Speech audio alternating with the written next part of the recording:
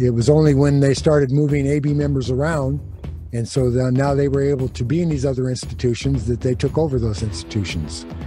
And but even then, that's where the idea of shot caller comes from, is that they would designate somebody as shot caller to put them out front of the brand itself.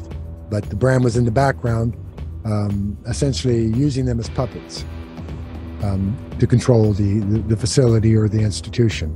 You know, you've heard terms like keys to the car, shot caller, all this other stuff. That's where that comes from. They were given the keys to the car by a brand member.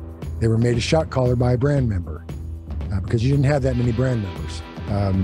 I'm just pointing out where the term shot caller comes from and how a person would become a shot caller.